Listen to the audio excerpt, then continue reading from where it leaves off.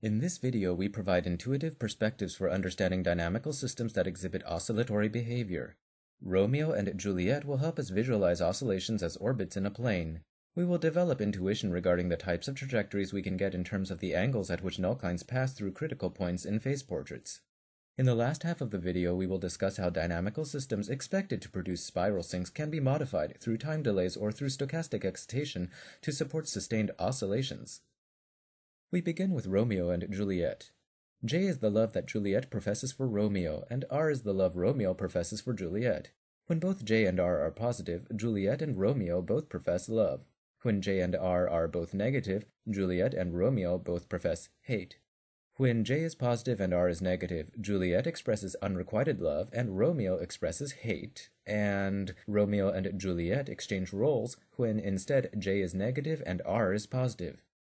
When Romeo expresses love, Juliet is inspired to increase the love that she expresses. For simplicity in this model, the time derivative of the love that Juliet expresses is positively proportional to Romeo's love, with proportionality coefficient 1. When Romeo expresses hate, R is less than 0 and dj/dt is negative, downward arrows. Juliet does not want to pursue Romeo when Romeo appears to resent her company. When instead Romeo expresses love, R is greater than 0 and dj/dt is positive, upward arrows. In this situation, Juliet has hope that increased affection can nurture her romance with Romeo. To include drama in this model, Romeo professes decreasing amounts of love while listening to Juliet profess her love for him. The time derivative of the love Romeo expresses for Juliet is negatively proportional, with coefficient 1 to the love expressed by Juliet. When Juliet professes love, J is greater than 0 and dr/dt is negative, arrows to the left. Romeo interprets Juliet's love as an indication that he can exploit her goodwill by becoming rude and unromantic. When Juliet professes hate, J is less than 0, meaning that dr/dt is positive, arrows to the right. Romeo heeds Juliet's scorn as a warning that he must plead for the opportunity to rescue their relationship. The distinction between Romeo and Juliet's psychology is represented by the presence of a negative sign in the equation for dr/dt that is absent from the equation for dj/dt. This orients the components of the quivers of the direction field in a counterclockwise circuit. Romeo and Juliet chase each other around in a perpetual soap opera. In addition to the graphical analysis we have just illustrated, we can understand that the differential equations on this page lead to oscillatory dynamics by taking the time derivative of the second equation, the one containing dr/dt. d squared r dt squared equals negative dj/dt. Into this equation we substitute the first equation on the page, dj/dt equals r, to obtain d squared r dt squared equals negative r. Taking a derivative twice brings us back to the original object with a negative sign out front. Comparison with the video tutorials on differentiation and Taylor expansions reminds us that this pattern corresponds to the sinusoidal functions, and hence R and J trace out a circle of some amplitude here called A0 in a counterclockwise fashion. One ingredient we can use when building a dynamical system to model oscillatory behavior is the inclusion of a negative sign in one equation and a positive sign in the other, as illustrated in the equations dj/dt equals positive r and dr/dt equals negative j. We've just developed an understanding of oscillation in terms of quivers on direction fields and signs in differential equations. In the next section, we consider the angles at which nullclines pass through critical points on phase portraits. Suppose the direction field for Romeo's dynamics includes a vertically oriented nullcline. Along this line, dr/dt equals 0, meaning nowhere on this line can the system have horizontal motion. To the left, dr/dt might be positive, meaning motion toward the right, and to the right we might have negative values of dr/dt, meaning motion toward the left. This nullcline is an example of a sign change, where the blue arrows momentarily have no length as they switch directions. Suppose that the direction field for Juliet's dynamics includes a horizontal nullcline above which we have negative values of dj/dt, meaning downward motion, and below which we have positive values of dj/dt, meaning upward motion. This configuration corresponds to an asymptotically stable star. To consider a slightly different system, we rotate the nullclines counterclockwise through an angle of pi/4. This configuration corresponds to an asymptotically stable spiral.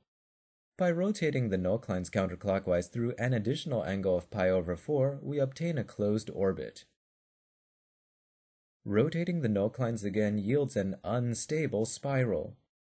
In addition to finding eigenvectors and eigenvalues at the critical points of linear and almost linear systems as we have previously done, we can intuitively think about system trajectories by analyzing the slopes of nullclines. We can investigate how adjustments to parameters in differential equations alter the slopes of nullclines where nullclines intersect. In the last two sections, we provided perspectives for understanding systems of traditional differential equations. In the next two sections, we give examples of how dynamical systems expected to yield spiral sinks can be modified through time delays or through stochastic excitation to produce sustained oscillations. This direction field appears to create a spiral sink. It is not possible to sustain this example of a closed orbit because the trajectory everywhere crosses, rather than runs parallel along, the quivers. We introduce a set of modifications to generate sustained oscillations based on this underlying direction field. We freeze the animation to capture the system at the position marked as the current state. The local direction field points us partially inside the circle rather than guiding us to move in a purely upward direction. Allow the system to remember its past positions, including this one. As an expression of nostalgia, the system performs at the current time the motion that it was supposed to have performed as it passed through the previous state. By prescribing dynamics in the present according to a position from the past, we have obtained an instruction, the vertical yellow arrow, that guides the system along the edge of the circle and sustains our orbit, rather than pushing us into the circle's center. We just saw one example of how a dynamical system having a spiral sink could be modified to sustain oscillations. The next example is particularly interesting when a spiral sink is highly skewed with the eye of the storm pressed against the rain bands to one side, here toward the top of the screen. The solutions to this system move in ever closer to the sink. As we mentioned in the video tutorial on Protein Dynamics 101, dynamical models studied in biology are often smoothed approximations to dynamics that would more realistically be described as granular and stochastic. A more realistic trajectory might jiggle off the deterministic solution. While in some regions of state space the jiggles can leave the rough qualitative shape of the trajectory unchanged, the fluctuations can also kick the system away from the deterministic steady state far enough to catch one of the rapidly flowing streams, carrying the system around for another lap. The presence of long arrows smushed up next to the sink means that the system can be carried around a large loop if it can make a small jump away from the critical point. Stochastic fluctuations lay down a bridge allowing for such escape. In this video, we have reviewed 4 concepts that we can use to understand oscillatory dynamics. Having a negative sign appear in one of a pair of differential equations can orient quivers in a direction field so as to form a loop.